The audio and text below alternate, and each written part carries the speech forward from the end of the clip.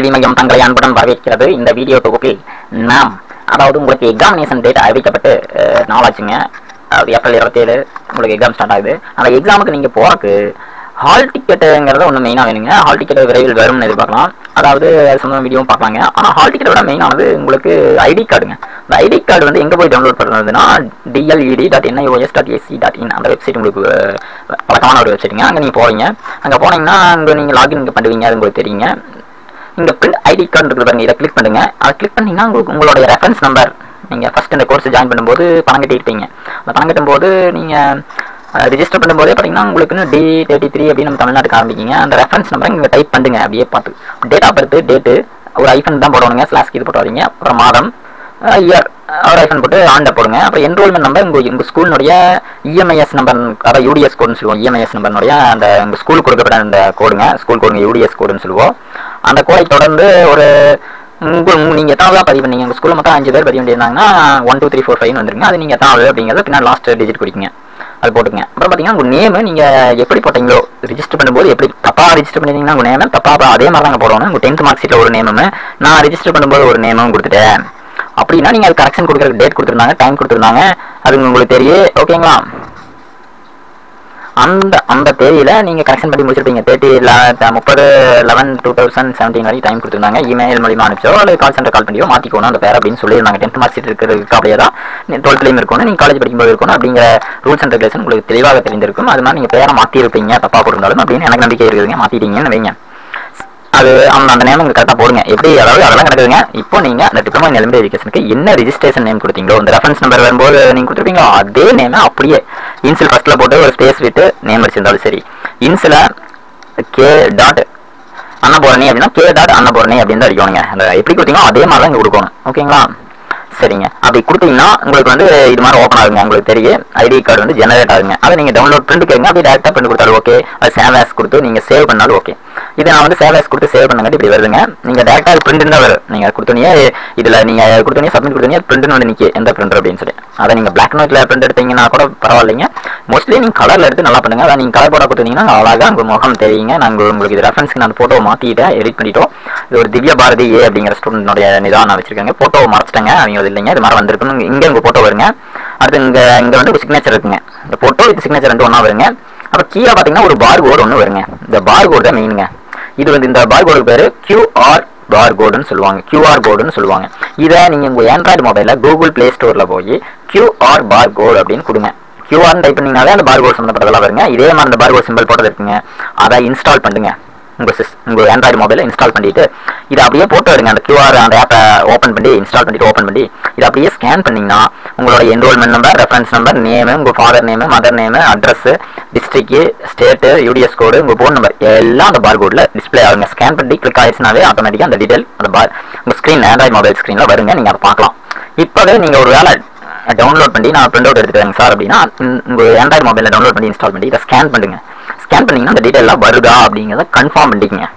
ஏன்னா நீங்கள் இது பார்த்தீங்கன்னா இந்த பக்கம் கொடுத்துருக்காங்க. இந்த சொல்கிறாங்க இது எதுக்கு யூஸ் ஆகுதுன்னு நோட்டு ஓட்டு இதெல்லாம் கொடுத்துருப்பாங்க. நீங்கள் பார்க்கலாம். ஐடி கார்டு டீச்சர்ஸ் லாகின் போர்ட்டலில் யூஸ் பண்ணுவோன்னா video audio is also available. நம்ம இதில் பார்க்கலாம். ஸ்டடி மெட்டீரியலில் லாக் ஆன் ஸ்வயம்ல பண்ணுங்க. டவுன்லோட் மொபைல் ஆப் NIOS இதை பண்ணி ப்ளே ஸ்டோர்லேருந்து பண்ணிங்கன்னு கொடுத்துருக்காங்க. மொபைல் ஆப்பை NIOS நோட் இதை ஸ்வயம் பிரபா சேனல் பாருங்க. 32ல் ஆடியோ லெக்சர் ரேடியோவில் கேளுங்க. முக்தா வித்யாவாணியில் ஒரு PCP work shop activities training study சென்டர்லாம் நடக்குது. அதே மாதிரி get your signature principal seal principal signature with school seal before lamination பண்றதுக்கு முன்னாடி அதை பண்ணுங்க. without signature ஐடிங்கிறது invalid ன்னு சொல்லியிருக்காங்க. நீங்க கம்பல்சரி நீங்க இங்க என்ன பண்ணிருக்கீங்களோ அது இங்க என்ன பண்ணீங்களோ அதே சிக்னேச்சர் தான் பண்ணுவீங்க. நீங்க 10th mark sheet 12th mark ஷீட்ல இருக்கிறது ஏதோ ஃபைனல் பண்ணிருக்கீங்களோ அந்த சிக்னேச்சர் இங்க பண்ணா தான் பண்ணுவீங்கன்னு சொல்றாங்க.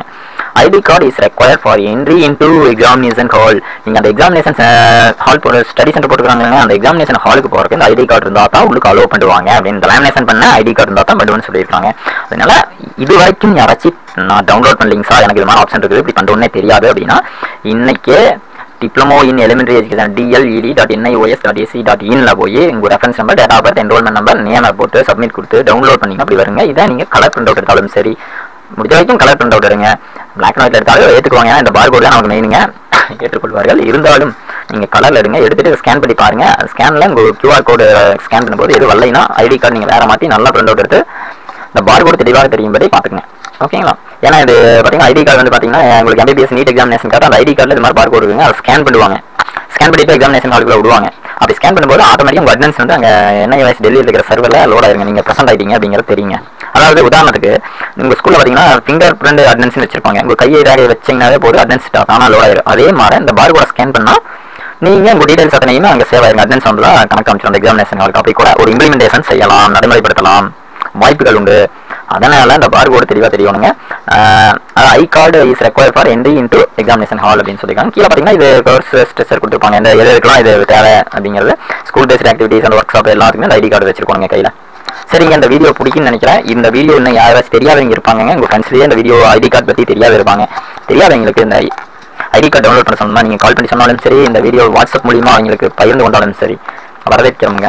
சரி ஓகேங்க, வீடியோ பிடிச்சிருந்தா லைக் பண்ணுங்கள், ஷேர் பண்ணுங்கள், கமெண்ட் பாஸ் பண்ணுங்கள் கீழே. ஓகேங்களா. சரிங்க, நன்றிங்க. அடுத்த வீடியோவில் பார்க்கலாம். இந்த வீடியோ உங்களுக்கு பயனுள்ள முறையில் இருந்திருக்கும் என்று நினைக்கிறேன். ஓகேங்களா. சரிங்க, ஒருவேளை அதான் பாருங்க, இது ஒரு இன்ஸ்ட்ரக்ஷன் சொல்லிடுங்க. உங்கள் சிக்னேச்சர் பண்ணுறதுக்கு சார் நான் ஸ்கூலை விட்டு நின்றுட்டேன், போன மாதமே நான் ரிலீவ் ஆகிட்டேன், இப்போ எங்கேயும் சார் போய் பண்ணுறது. அதனால் ரிலீவ் ஆனதுக்கு காரணம் இருக்குங்க. ஒரு வேளை நீங்கள் மாசமாக இருந்திருக்கலாம். ஓகேங்களா. அதனால டாக்டர் வந்து நீங்கள் எங்கேயும் அதிகமாக ஸ்ட்ரெயின் பண்ணிட்டு போக வேண்டாம், ஸ்கூலில் போய் கத்த வேண்டாம், பசங்கிட்ட டென்ஷன் ஆக வேண்டாம், இல்லைன்னா லீவ் டைம்லாம் கேன்வாஸ் போடுறாங்க, கருத்து போயிருவேன் நான் அப்படின்னு சொல்லி என் ஹஸ்பண்ட் நீ ஸ்கூலுக்கு 2 மாதம் போகாட்டி சம்பளம் எல்லாத்தையும் போகாட்டி வீட்டிலேயே இரு அப்படின்னு சொல்லிட்டாரு அப்படின்னு சொன்னாலோ, இல்லை வேறு ரீசன்கள் ஏதோ ஒன்று சொன்னீங்கனாலோ, அதாவது நிறையா பெண்கள் தான் ஜாயின் பண்ணியிருக்கீங்க. ஒரு ஸ்டடி சென்டர் 1 or 2 ஜென்ஸ் தான் இருக்காங்க, அது இல்லாமல் இருக்கிறாங்க. ஒரு சில எல்லாமே கேர்ள்ஸ் தான் அதிகமாக இருக்கிறீங்க. அதனால ஏதோ ஒன்று உங்களுக்கு பெண்கள் சம்பந்தமான பிரச்சனைகள் பல இருக்கலாம். அது எல்லாம் அரசியலமைப்பு சட்டங்களும் அதற்கு உடன்பட்டு தான் இருக்கிறது என்பது தெரியும். அதனால நீங்கள் எந்த ரீசனாக இருந்து நீங்கள் ஒருவேளை அந்த ஸ்கூல்ல வந்து ரிலீவாக இருந்தாலோ இல்லைன்னா விடுமுறையில் இருந்தாலோ நீங்கள் வந்து உங்கள் பிரின்சிபால்கிட்ட போய், அதாவது எந்த ஸ்கூலில் ஜாயின் பண்ணி அங்கே ஒர்க் பண்ணீங்க அந்த பிரின்சிபால்கிட்ட போய் சிக்னேச்சர் வாங்கிங்க உரிய காரணங்கள் சொல்லி. ஏன் இது வாங்கல ஐடி கார்டு அப்படின்னா எனக்கு தெரியாது அப்படின்னு சொல்கிறத நீங்கள் தகுந்த காரணங்கள் சொல்லி உடனே போய் சிக்னேச்சர் ஆஃப் த பிரின்சிபாலில் வாங்க. ஒருவேளை ஸ்கூலில் வந்து போட மாட்டேங்கிறாங்க அப்படின்னா அதற்குரிய higher authority, study சென்டருக்குலாம் higher authority யார் அப்படின்னு பார்த்தீங்கன்னா அது உங்கள் ஸ்கூலில் சம்மந்தமானது இருந்தாலும் அது வந்து INS, அவர் தாங்க உங்களுக்கு INS ஆஃபீஸர் தான். அந்த டிஸ்ட்ரிக்ட் ஒரு 2 டிஸ்ட்ரிக்ட் 3 டிஸ்ட்ரிக்ட் ஒவ்வொருத்தர் பாருங்க. அந்த INS ஆஃபீஸரை கான்டாக்ட் பண்ணி நேரில் போய் இது மாதிரி எனக்கு ஐடி கார்டில் சிக்னேச்சர் பண்ண மாட்டேங்கிறாங்க, ஐடி கார்டு இருந்தால் தான் எக்ஸாம் சென்டருக்கு போடுவாங்க, அதனால நான் கேட்டேன் போட மாட்டேங்கிறாங்க அப்படிங்கிறது தகுந்த ரீசனை சொல்லி ரெக்வஸ்ட் லெட்டர் கொடுத்து நீங்கள் பண்ணலாம். சரி, INS ஆஃபீஸ்க்கெல்லாம் ஹெட் ஆஃபீஸ் உங்களுக்கு சென்னையில் இருக்குதுங்க, ரீஜனல் ஆஃபீஸ் இருக்குது, அது ஒவ்வொரு மாநிலத்திலையுமே இருக்குது. அங்கே தாங்க நீங்கள் மூவ் பண்ணி இது மாதிரி பிரச்சனைகள் இருக்கிறது அப்படின்னு சொல்லுவாங்க. ஓகேங்களா. ஃபஸ்ட்டு உங்கள் ஸ்கூல் இந்த ஸ்டடி சென்டருக்கு சொல்லுவாங்க. உங்கள் ஸ்கூலுக்குலாம் ஸ்டடி சென்டர்லாம் கேட்டு ஸ்டடி சென்டர்லாம் ஹெட் INS ஆஃபீஸ்க்கெலாம் ஹெட் சென்னையில் இருக்கிற ரீஜனல் சென்டர் சொல்கிறது புரியுங்களா. இந்த அடிப்படையில் தாங்க அமைப்புகள் அமைக்கப்பட்டிருக்குது. நீங்கள் டேரெக்டாக போய் சென்னைக்கு இது போயிடக்கூடாது. இது ஒவ்வொரு ஸ்டேஜாக தான் நீங்கள் மூவ் பண்ணிட்டு போவாங்க. நீங்கள் நேரடியாக சென்னைக்கு இது போயிடாதீங்க கணக்கு கொண்டு. ஓகேங்களா. ஃபஸ்ட்டு உங்கள் ஸ்கூல் பிரின்சிபால்கிட்ட, அதுக்கப்புறம் ஸ்டடி சென்டர் பிரின்சிபால், அப்புறம் INS ஆஃபீஸ். ஓகேங்களா. சரிங்க, தகவல் தெளிவாக இருக்கும் என்று நினைக்கிறேன். பிடிச்சிருந்தா லைக் பண்ணுங்கள், ஷேர் பண்ணுங்கள். நன்றிங்க. அடுத்த வீடியோவில் பார்ப்போம்.